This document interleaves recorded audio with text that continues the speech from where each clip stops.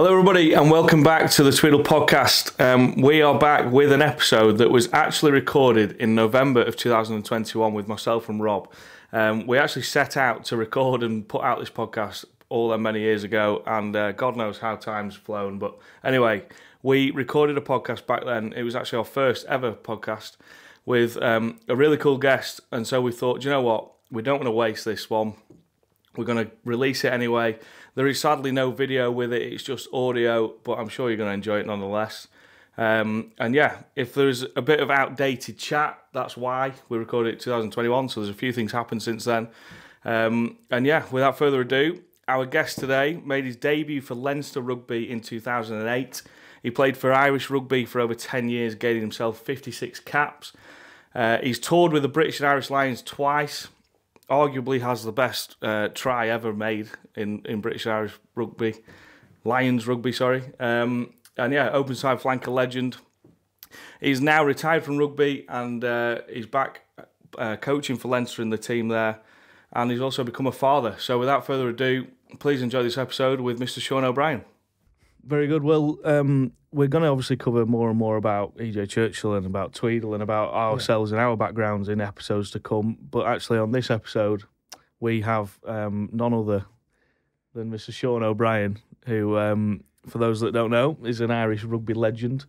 Steady on. Still playing for London Irish here in London. Well, when he's not injured. When he's not injured. And yeah, covered 2 Lions tours, no less. And he's into a bit of shooting now. So without further ado, I think we should introduce our first guest of our podcast, Rob. Straight off the rugby field. Straight off the rugby field this morning, and extremely late notice. Sean Obrien, how are you?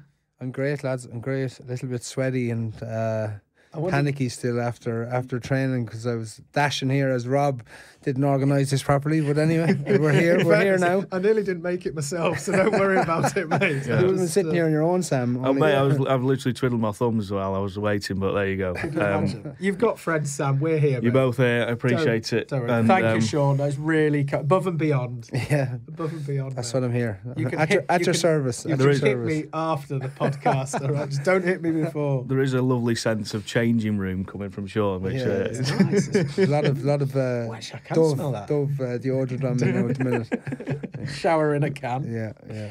I love it. So how's it going? Good. Getting over a tendon issue at the minute that I had in my quad the last 4 weeks. So back in 2 weeks' time, hopefully. And yeah, frustrating because I was flying until I got that, and I wanted to kind of stay as fit as possible this year. But old age, and it's always kind of something bigger with me. It's never like a small grade. It's more of a tendon issues or something big always happens to me. So on the right track though now, thankfully. I'm back in a few weeks. So you got a bit of a ride with injuries, haven't you? Was it your hip you had a big operation on? Yeah, I had a hip resurfacing, the same as Andy Murray nearly 3 years ago now. So it's been brilliant. It's really revolutionised my whole life, to be honest. Regardless of playing rugby, it was something that was bugging me for a long time. Wasn't walking properly, wasn't sleeping, very up and down in my moods and everything because of the pain. And but it's been great. It's a serious operation. It's what was the recovery like on that, mate? 10 months of rehab. So it was a big decision, was it? Or was it just out? You just had to have it. I had to have it. It was the last resort, but I wasn't worrying me never playing again. It was actually the fact that I was going to be out of pain and be able to walk and bend down and tie my shoelaces again was what I was looking at. So that's why it was last resort. It was a roll of the dice whether I got back or not. Yeah.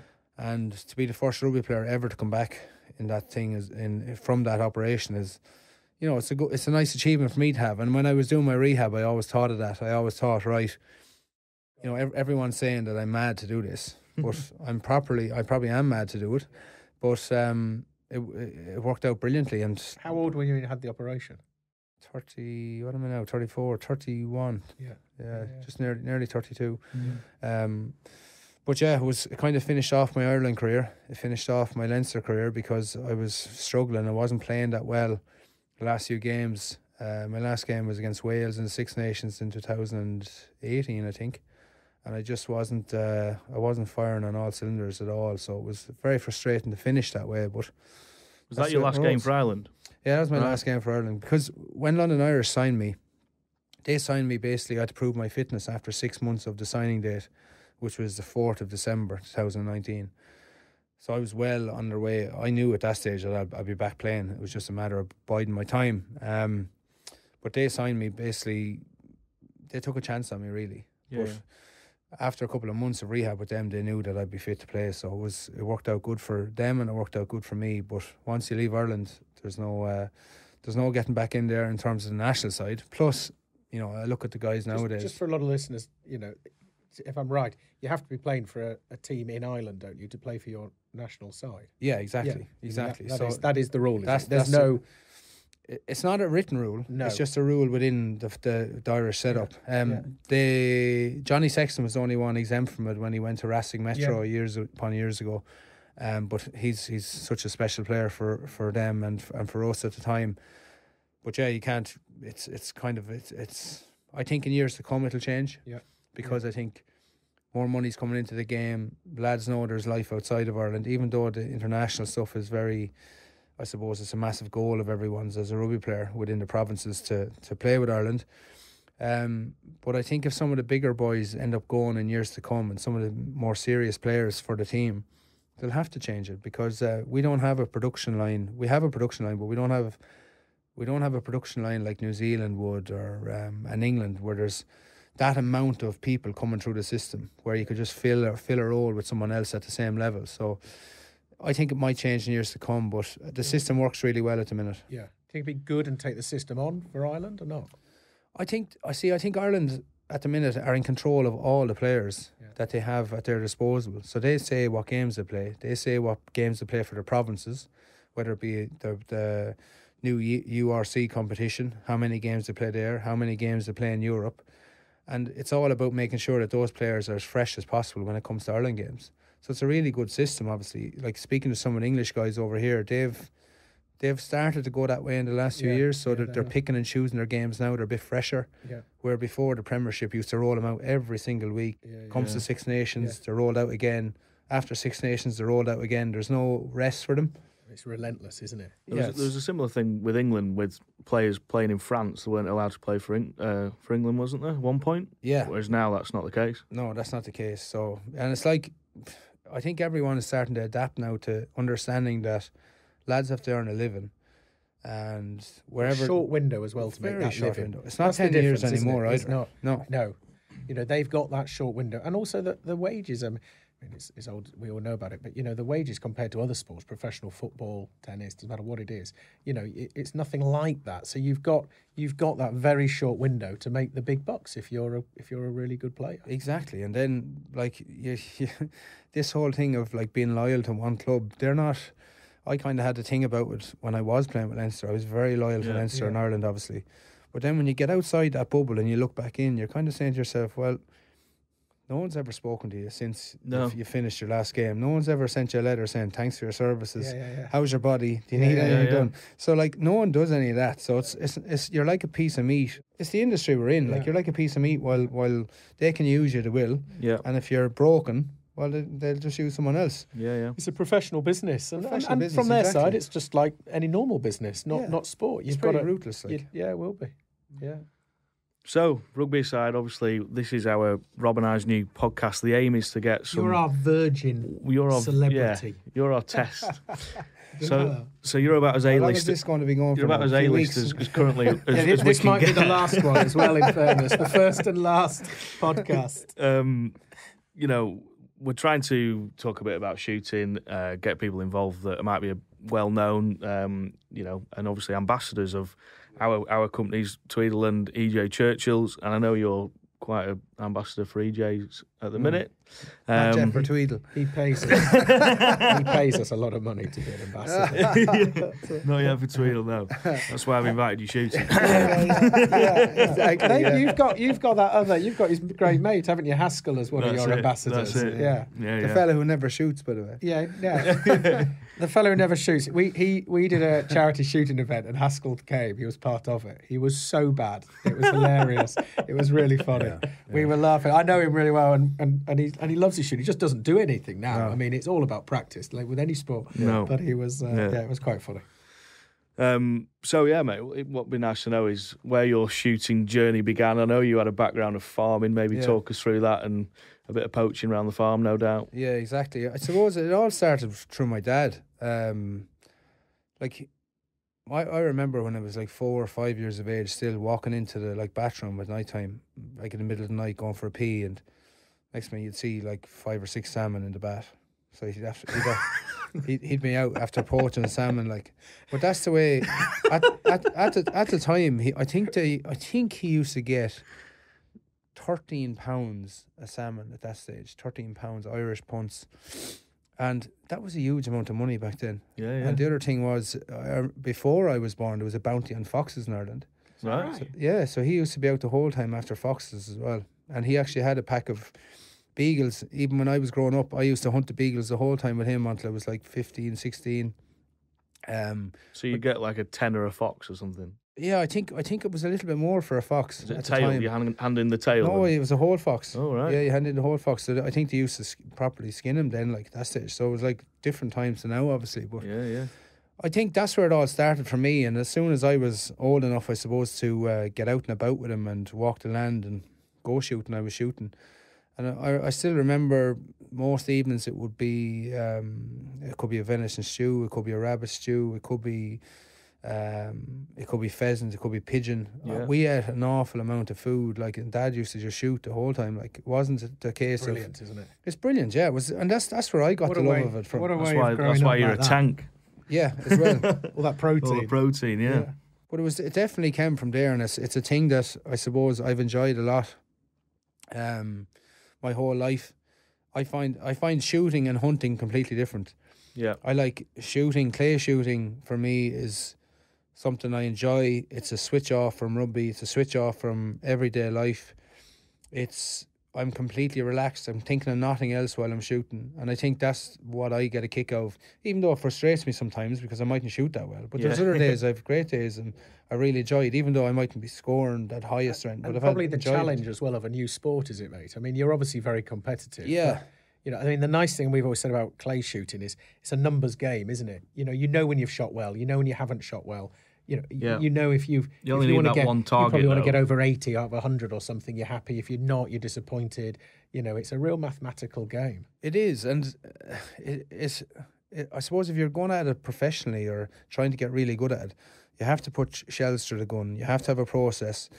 For me anyway, it reverts back to sport again. Yeah. It's like a goal kicker process over and over again. But I suppose for me shooting, I'm like, I don't really want to concentrate that much. I want to have a bit of crack. I do want to get better at it, obviously, because I'm competitive. But I'd need to be shooting an awful lot more. If I tried to get to Churchills every week, it probably doesn't happen for me. I'd love to go every week. I'd probably love to go twice a week.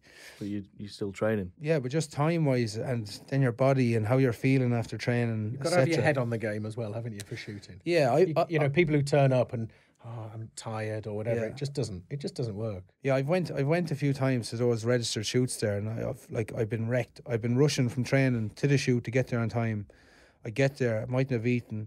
Then you're halfway around the course and you're like, I'm starving here, I'm tired. Not concentrating. You're not concentrating, your head's not in the game, and next minute you end up. And then you take to Instagram saying how shit you'd shot. Yeah. Exactly. And blaming me. Yeah. It's all my fault. Blaming Rob, exactly. The targets were rubbish. Yeah. But then in hunting, on the other hand, I think it's a thing that's unexplained in a lot of cases. Absolutely. Of how people like. What it's all about, how you started in it, because for me it was survival when we were chaps, and our whole family, I'm one of 5 at home, 5 kids, we all ate what Dad shot. Yeah.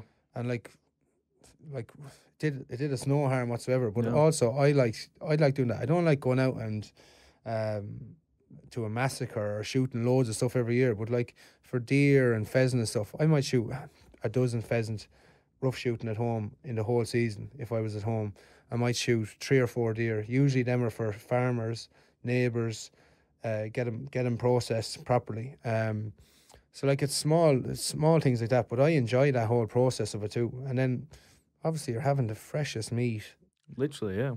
the freshest of everything, really. You know, so it's organic as well, isn't it, in its own way? It's a very special feeling as well, and you know that feeling you'll have had with a kid going out with your dad, that hunter-gatherer type feeling, using your instincts against the animal.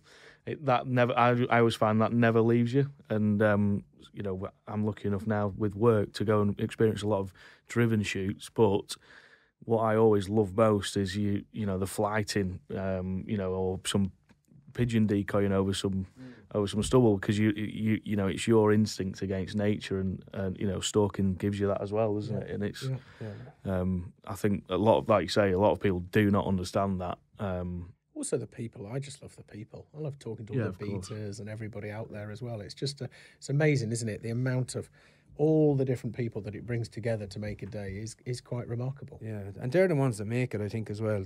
Those people. It's easy to be standing behind a gun and shooting away. It's the rest. It's the process of the whole day. It's massive, like, it's huge. And they're all local people, and you know, we look at it, and we don't want to get too deep on this very first episode, but it's you know, if you start to talk about the banning, you know, of shooting and everything else, you just think the lives it's going to affect, especially in those rural areas. You know, it's just unbelievable, and nobody has a clue how deep that's going to go. And that's a good point, Rob. I think as well, people that live in the city or that aren't involved in the countryside in general don't really know what goes on out there. No. Like, if I brought someone down to Tullow, for instance, let's say I brought some of my friends from Leinster years ago down to Tullow, and we went shooting pigeons one evening at a wood. Is that where you're from? Yeah, Tullow, Tullow in County Carlow. The boys afterwards was like, I never knew you done any of this. Like, I never knew how good this was or enjoyable it was, or how, like, they were out for half the day in the fresh air with me, and we're just wandering around with the springers. I gave the boys a shotgun each, taught them how to shoot safely, and all that crack. That'll be interesting. But they had a great time. But if you asked them before they actually experienced something like that, they probably they'd laugh at you. They haven't a clue. No. Yeah. So I think the education part of it, actually, for people who are against, like, hunting, for people who are against shooting, they need to come out and see how people from the countryside live their lives, how people make a living off this, and have done for centuries now. Yeah. And not just make a living, require it for a living. Exactly. You know, you look at people, go to North Yorkshire up into the Dales, people are going beating all the time. You know, they're sometimes beating 3, 4, 5 times a day. A week, sorry. You know, Helmsley Square in Yorkshire, you know, on a Wednesday morning, the square is full of people in tweeds. And I think you've hit on it. It is education, and we've got to get better at that. Yeah. The problem is some people just don't want to be educated, do they? They've got their views, and that's it. And I think that's a great shame in life. Yeah, I think there is people out there trying to, I suppose, get the word out there now and give a little bit more info around shooting and hunting, but it does need to be on a broader scale. And I think, you know, you have Serene Botham. He's brilliant. He's brilliant. He speaks out a lot about it.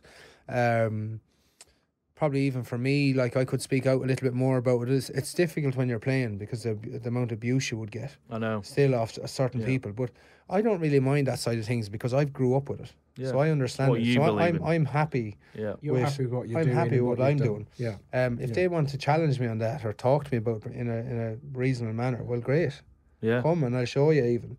But not too many people will actually take you up on that offer when you challenge it. And it's hard, isn't it? And that, you know, listening to another podcast the other day about, you know, social media and everything else, the problem is, by talking out, you really put your head on a stick, don't you? And then you get absolutely hammered and beaten on social media by people left, right, and centre. Trial by social media. Yeah. It's horrendous.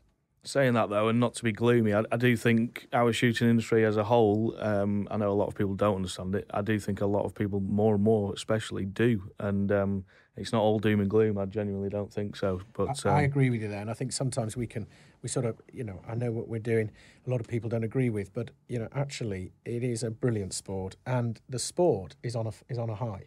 You know, the amount of people doing it, and I'm talking the sports in clay pigeon shooting, not just game shooting, but, you know, the whole sport in whole. The number of people applying for shotgun certificates is going through the roof. The number of people joining us as members and all our friends and competitors out there, they're all the same. They're all flat out. The number of people going clay pigeon shooting, you know, It's the number of people wanting to do the sport is massive. It is absolutely on a high. It's just as you said. It's brilliant. People can turn up. You can go out with somebody. They can have a go. It's not hard to start with, and you can do it and take an hour and go, can't it? It doesn't take too long. No. It can be done in a certain timeline, and I think sometimes that's where it wins over something like golf, for example. It just takes so long to play a round of golf, doesn't it? And I find people are very much time poor at the moment, and they want to be able to do it like you. You want to come up. You've got an hour. You can get to us in an hour. You can shoot for an hour and a half, whatever you want to shoot, and then go. Yeah. And you can fill that desire or that need for some shooting within that period, can't you? And I think that whole, I suppose, how shooting evolves over the next while, I think is going to be interesting, because you can go for the hour or two if you want, but the whole day experience then as well, whether it be, nice music in the evenings, or a lunch, or a dinner after shooting. Sam and I are good at long lunch. exactly. So I'll do that on episode 2. Yeah, that's the side of it as well, which is highly entertaining if you have a half a day, or if you have a corporate day, or whatever you may have, because that makes it all the better. You have a bit of shooting, you have a bit of crack, you have good music, you have great people around you, and then that's I suppose that's your little community. That you're used to going to and enjoying. We were talking about the World Championships, weren't we, with us? Yeah, just before. Year, how much fun that was, and just the music and everything. It was just brilliant. There was such an atmosphere there. It was just fantastic. Yeah, it was great. I had a few too many pints the last day, but I enjoyed it. I'm glad you brought that up. I saw you bumped into you just as you were leaving, didn't you? I was like, he's had a pint. Or 10. Yeah. I'd say I did have 10, I think. Now, what's this? Football, basketball before rugby? Football, basketball before rugby. I don't know. He wrote. Is that right? Before you started playing rugby as you were a youngster? Gaelic football, yeah. Yeah. So the GAA at home, where I suppose everyone that watches it over here on Sky Sports over the last few years thinks it's absolutely crazy sport. But that was probably, I was better at that than I was at rugby for sure. But when I got to 16, I was like, right, what am I going to do? Where's my career going here? Yeah. And Gaelic football at home is an amateur sport, even though I have friends play county football at home. They do more training than any professional. They just don't get paid. Yeah, they don't get paid, but they work 9 to 5 jobs. But they're like in the gym at 6 o'clock, training in the evening. Like this could be 4 evenings a week. Wow. So they do as much training as us, if not more. But I love that whole thing at home. The Gaelic football scene is where you're from, the community, the heart of everything, the heartbeat of everything. If we didn't have Gaelic football in Ireland, or soccer for that matter, it was just like a rugby nation, would be absolutely incredible. Yeah. Because the amount just of like athletes, New Zealand is in a way, yeah. The amount of athletes that are actually playing Gaelic football and hurling over there is phenomenal. Like, is it right? So is rugby not the number one sport in Ireland? Oh, no. Rugby is the only professional sport really, and soccer obviously, but Gaelic football has the most participants. And it's not professional. And it's not professional, or never will be professional, because to finance that game, even in Ireland, would be crazy numbers, like, because you have 32 counties, which is a county team. Within those counties, you have club teams, and some of those counties have like 20 club teams. So you can only have the counties as professional setups. But how would you fund 32 of them and give them all the same money? And you know what I mean? You don't transfer from one. If I'm from Carlow and you were from Dublin, for instance, I wouldn't leave Carlow to go to Dublin, or a Dublin player wouldn't leave Dublin to go to Carlow if he was eligible, let's say. Yeah. You'd stay in Dublin. Now, Dublin has... play for your county. Yeah, you play for your county, and that is it. And you play for your club within that county, and that's it too. Like, there's no... There is people that transfer from clubs, but they're like... People go after them then. They're like, oh, he's after leaving our community. He's gone to the neighbouring one or whatever. Like, watch out, like, the next time you play. So Gaelic football is huge at home. Huge. So at school and stuff, that's what you'd play over rugby. That's what they'd teach you. Almost. Yeah. When I was in 5th year, which is the equivalent of doing your A-levels over here at GCSEs, that's the first rugby team we had in our school. And it was like a C league, for instance, or B league, I think, at the time. And we actually won it that year. Because we'd be about 16, 15? Yeah, 16 probably. 15, 16. So that's the first time you played rugby? No, I played rugby in the local rugby club in Tullow. Yeah. Since I was 9 or 10. Oh, right. But it wouldn't have been... That makes you feel a bit better. Yeah. I started when I was 5 and look at my rugby career as opposed to Sean's. But it was... this could be very short if we're going to talk about your rugby career. Yeah, exactly. So the club at home would have been a very, very small rural club, very sociable club. great fun, great people involved, and it still is, and supported me throughout my whole career. But I started there when I was 9, and then when we got to school at that level, we had that team, that core group of lads in the school anyway. So when we started that team in 5th year, we won that year, lost the following year in our leaving cert year. But we had a lot of good rugby players in our actuals in that area at the time. Yeah. And some of them could have went on. It's a very hard area to get picked out. That's the problem within Leinster, because it's not a private school. Right. It's a public school. So there's 2 systems in Ireland. There's a school system, which is all the majority Dublin, a little bit of Kildare. The majority private schools, no doubt. Private school, yeah, all private schools. And then the other system is the youth system, which is basically everyone else in the province, in Leinster as a province, which is a massive amount of people. And that's where I actually came out of. Right. So it's a different pathway to what happens over here, and it's a different pathway where the majority of rugby players in Ireland come from school systems. Yeah. Within Leinster, Munster, Connacht and Ulster. Yeah, I mean, you'd probably find a similar trend in England. Maybe more, not as much now, but certainly back in the day. Like, if you weren't a private school, you know, in playing for one of the top schools, you'd not look. You know, no, you don't get looked at. A lot of comprehensive schools didn't play it. Yeah, exactly. Yeah, you know, soccer, football. It was all about football and cricket. Yeah. That's the thing over here. There's so many people playing so many different sports. It's you know, there's going to be people slip through the net. And talk to us about that. So you've come over here. What are the differences? I mean, are you enjoying being over here? It's probably a bigger pool for you, isn't it? And yeah, it's I like the lifestyle. Living in London. And, yeah. I like the lifestyle a lot. Dublin, when I look at it now, I was in such a bubble and I was so caught up with the Leinster setup and all that area. It's very actually pressurised for people, I think. And looking, when I went back even last weekend or 2 weekends ago for the New Zealand game. What a game, by the way. What a game. Jeez. Same people in the same places, in the same like bars and stuff. Yeah. And I hadn't been there for 2.5 years, 3 years. Yeah, and I suppose being a Leinster player and an Irish player living there, all know you. You go out for a beer, you're being hounded. Yeah, it's a bit different. So over here, nobody knows you. Yeah. Nobody cares about you either, which is lovely. Yeah. and you're left to your own devices. Yeah. The differences in rugby, I suppose, is the Irish system or Leinster system has this phenomenal high standard that has been there now for 10, 12 years since we started, let's say, a group of us. And would you say Leinster is the equivalent of Saracens in this country? 100%, yeah. They're just the standard bearers, for instance, yeah, in everything to do. And the difference is that in London Irish at the minute, we're trying to build that. Yeah. So it's not built yet, and there's a long, long, long way to go. Yeah. But we've set a few little bits of foundations in place, but it's a process. Like Leinster, when I went into Leinster in 2007, we literally didn't. When did we win the first one? 2009. So 2 years later, but we had a very special group of players that had been around a long time. Where London Irish has a very relatively new squad, young squad, and some experienced players coming now. Yeah. So the contrasts are very different, and it's very hard to just rock on without taking a few steps too many. And are you helping them in that journey with your experience? Yeah, I am. It's about getting everyone on the one page though, and we've a lot of Aussies, Kiwis, Samoans. We're a very mixed team. So it's very hard to. The thing about Leinster is they're all from Leinster. Yeah. So we all so know all what's together in a involved. unit already. Yeah, so we're already there. Yeah. But the thing with coming into a different team like this, where there's so many, you have to find what works for everyone. Yeah, of course. And some things that you might think would be great might necessarily be great for 5 or 6 other lads. So you kind of strip it back a little bit, and you know, drip feed it over a period of time, the way to get used to a certain standard. But we're getting there, and we're playing some brilliantly exciting rugby. We've only won 1 game. Mm-hmm. In the Prem, but we've drawn 3, lost 4.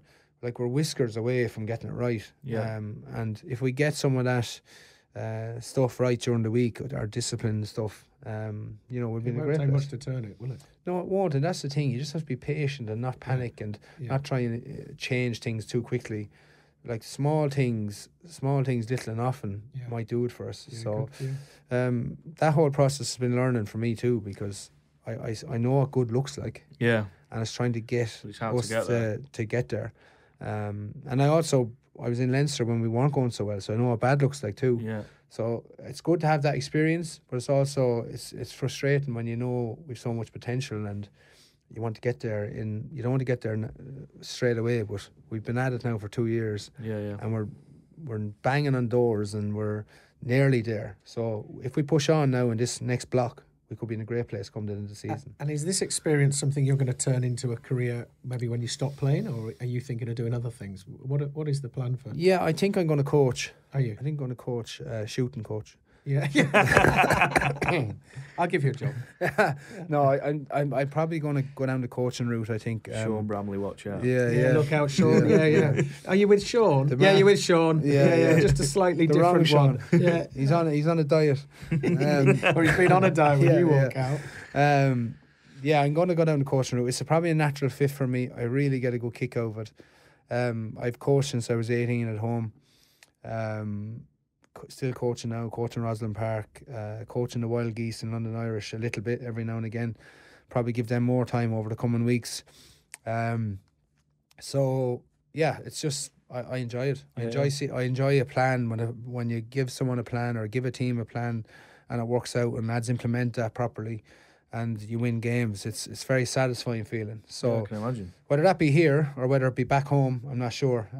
But got so much to give, though, haven't you, to the sport? It must be nice to 100%. Have that. It must be nice to have that opportunity and being able to pass that on to other people as well, coming behind you and give your experience to them. It's a great. Yeah, no, it is good that way. It's, I suppose, maybe some people don't think I'm that approachable at times because I'm very strong in my ways and the way I like things done myself. But some of the younger guys are like asking me a lot of questions and can you sit down with me, watch a video, can you do this, can you do that, and have a look at a few clips with them. So it is good to see them boys starting to kind of draw a little bit of information out, which I'm more than happy to. I want to see these younger guys that are in our club do really, really well and become England players, not just become good London Irish players, just become England players. Do you see a lot of yourself in these younger players coming through? I mean, they're a different world now for them compared to when you were 17, 18, 19. Yeah, it's funny because when they're in a setup for a period of time and maybe they haven't got people haven't been on their case too much, they get very comfortable. And then when someone comes in and gives them a rattle or rattles the setup a little bit, they don't really know what's going on. So I think in London Irish probably that's happened over the past 5-6 years. I think people have been very comfortable. Younger guys in the academies have been very comfortable. Are they trying to be the best form of themselves? Maybe not. Are they now? Yes, definitely. Lads have really upped the level, but that comes from the training that we do at such an intense level now compared to what it was when we first came in. I think you've had a taste of that, haven't you? What was that about you having full Englishes before a match day back in the day? There was. I had. Sounds perfect. A couple of hours before a game. Exactly. I used to have a breakfast. See, that was the thing with club rugby back home. You train Tuesday, Thursday, play a match on a Saturday. Yeah. I used to have a breakfast roll at 10 o'clock. We could be playing at 12. Black pudding, white pudding, red sauce all over my face going to the game. So the whole thing has changed now. But I want lads to understand that if they create habits, younger guys, more so, if they create habits now when they're 19, 20, 21, they're there forever more. And then you just build on those as you go through your career. Yeah. But if you're trying to build habits when you're 24, 23, 24, 25, you're not going to get to where you want to get to by the time you're 30, for instance. Let's say an international player.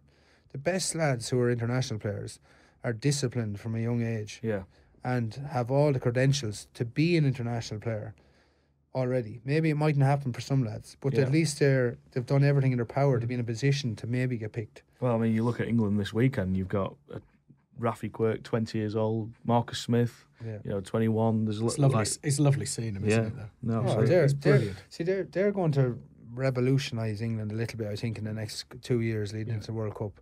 These younger guys, they play with no fear. They're very, very good at what they do, obviously. They're very talented, full of confidence, and they'll put their own stamp on the game a little bit. And I think that's what we've seen with England over the autumn internationals, the last 2 games especially. Yeah. So it's exciting. I suppose we'll probably fast forward a bit and the reasons behind all this advice from Sean. You've done 2 tours with the Lions, 56 caps with Ireland, is that right? Yeah, that's right. Arguably scored the best Lions try in history, or finished it at least, scored it against New Zealand. It's 100 metres if anyone asks. Right. I watched the video this morning and I can just see your black scrum hat behind. I remember watching it live. Head down. As fast as you possibly can run, head down, and it just all paid off, didn't it? Yeah, no, it was great. The 2 tours were incredible experiences. The crack we had on both of them, the people you meet, the players, everything was brilliant. And very lucky and honoured to be in those positions, especially on 2 tours. So, I loved every minute of playing with the Lions. It's a very unique thing. It's very special. Pinnacle? Definitely pinnacle, yeah. 100%. I think, as a youngster growing up watching international rugby, like whenever the Lions come round, I always remember watching it, like every bit of it I could possibly see, the behind the scenes bit, everything, and it's just. Have you ever been and watched one? No, mate. No. I went out to New Zealand in 2005. Did you? To watch it, where we got drummed. If you remember, it was a tough tour, but the atmosphere is just phenomenal. I mean, literally, this is in New Zealand, and there's just red shirts everywhere. It was brilliant. Camper vans, like 30,000 camper vans. We were in a camper van, 6 of us, all our size, in a camper van. It was rather cozy. Yeah, I can imagine. You can imagine, but honestly, I'd recommend it to anybody, and not just lads as well. It's people go out, families go out, take your wives out. It's just brilliant. Absolutely, a wonderful experience. My sister and her family, her husband and the 2 kids went out in 2017, and my younger sister and younger brother as well. They went out and just got a camper van and travelled the whole of New Zealand. Wow! So it was brilliant for them as well. Brilliant. Did you ever get any downtime on tours, even with Ireland, when go and do a bit of shooting anywhere? Or I did. I went to New Zealand. I went to Doctari for safaris was the name of it. In where was it again? Otago, near Otago somewhere. We went up there, shot a fallow and a couple of pigs. Nice. Which was good fun for the day. Had to drag them off the mountain ourselves on our back and stuff. They hunt differently over there. Like, it's just shorts. Like, it wasn't really that warm of a day, but like they're all in shorts and t-shirts, and it's winter out there, isn't it? Rifle, like, it's filthy dirty. Yeah, like the rifle. Like they don't put any oil. Don't put anything on any of the guns. No. Like, the scopes are like the basics of basics. So it's funny that they don't see a need for a Swarovski Z8i or anything on a gun. Like, they just basic scope, make sure it's accurate, pull the trigger, bang. So it's hilarious. They fire him into the back of the Jeep, like. So it was funny to watch all this while I was there, but it was great to get out for a shot. Yeah. Who? Any teammates went with you? Who else did come with me? Oh, I forget who actually came that day. Would you believe? Must have been fun. Oh, Pete O'Mahony came. Oh yeah. He likes his shooting. Yeah, Well, he does. He hasn't done much of it recently because I was actually talking to him yesterday. But yeah, he came, and one other came. What about Rory Best? He likes his shooting. Rory he came has his on own. that day, He has his own driven shoe. Yeah. At his own farm. He's a lovely guy. Yeah, lovely guy, Rory. They run a lovely little shoot back home in their place. Yeah, he's a serious man to drink. I remember you telling me that. You want to be in the whole of your help now to stay with him for the 2 days or whatever. he would stay going for 2 days, if not 3. So it's tough work keeping up with him.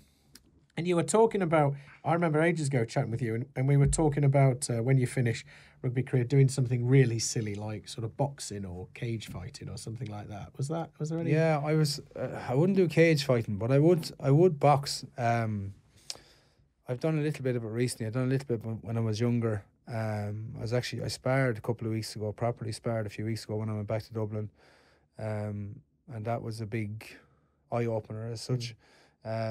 It's different when there's someone who knows what they're doing and they're firing a few shots at you and catching you. It's amazing. So it teaches you a lot very quickly. Yeah. But I don't know. I like the challenge of a new sport like that. While it's very tough, obviously, and it's very individual, I can't do much of it at the minute. I do it probably once a week for a bit of conditioning, but I think it's a phenomenal sport. I think anyone that gets into the ring, you need a lot of respect for them. Going in there and getting punished like they do. But yeah, it could be something I might the fitness dander in afterwards. The fitness is amazing, isn't it? Those boys. I did a white collar boxing fight in 2015. Believe it or not. Yeah. And we trained, absolutely just flat out I did it for the Bobby Moore Fund for prostate cancer, bowel cancer, sorry. And it was a magical time. Just every night. We trained at this stable in Maidenhead with a wonderful guy called Roman Greenberg. He was ranked like 5 heavyweight in the world at that point, and he was a monster of a man. and he gave up his time. And this whole stable, where we had a guy called Jim Evans was the trainer, very famous trainer in rugby and in boxing, and they all just donated their time for charity. And we'd go 7:30 on an evening till 9:30. We did it 5 nights a week, and then played rugby on the Saturday. Had rest on Sunday, and then back 7:30 that night. It was exhausting. I remember for the first 5 nights, I was sick with exhaustion every single night. They'd weigh you in, weigh you out afterwards.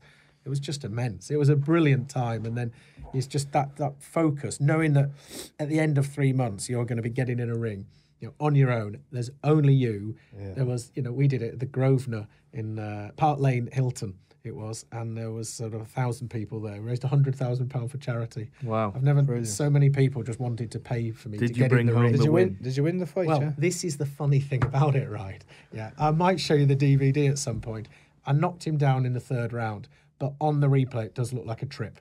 All right? So you tripped him? Yes, I tripped him. Yeah. But so there you go. And that was it. Really. We raised £100,000 for charity. It was fantastic. But it's an amazing sport, and I met some brilliant people from all walks of life.